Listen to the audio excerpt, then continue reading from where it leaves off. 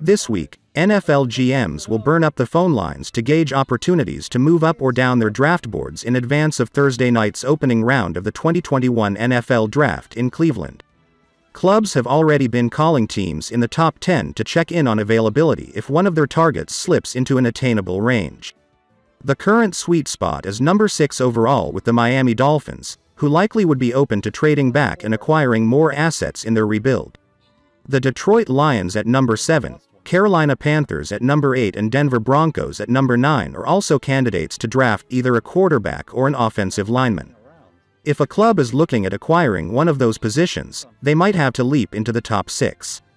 NFL Network's Tom Pelissero reported Monday on Good Morning Football that the New England Patriots are one of those teams testing the waters about a possible move into the top 10, via sources informed of the discussions.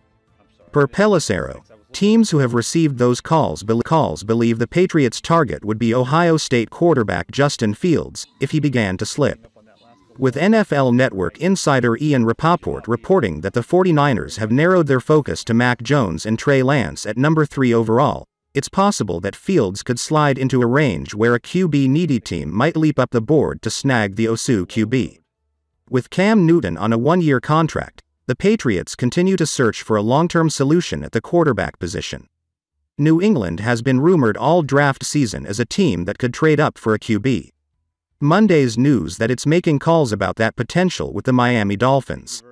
One of the reasons Chris Grier wondered was the Dolphins' direct rival, Patriots. If they could gain the advantage, it would be a wrong move. But it's not just the Patriots that aspire to the Dolphins' 6th place. It would cost the Pats a pretty penny to move up from number 15 overall. Pelissero speculates a second-round compensation.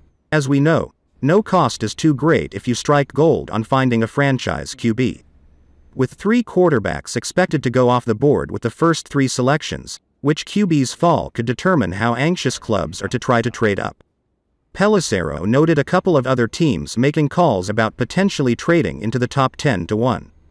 The Philadelphia Eagles, who traded out of the number 6 pick to number 12 overall, could leap back in the top 10.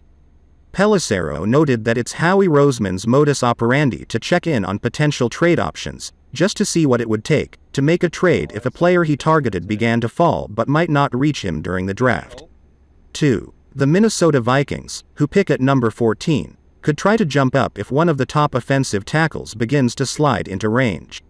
In search of a long-term solution at offensive tackle, if Penei Sewell or Rashawn Slater slide a tad, GM Rick Spielman could cash in some of his chips to move up. Consideration of the trade back was certainly part of Chris Grier's calculations.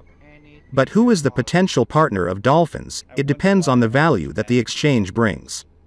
That's just how great value the Miami Dolphins in draft 2021.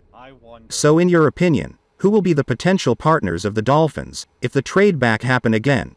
The Patriots, the Eagles or the Vikings? Comment below.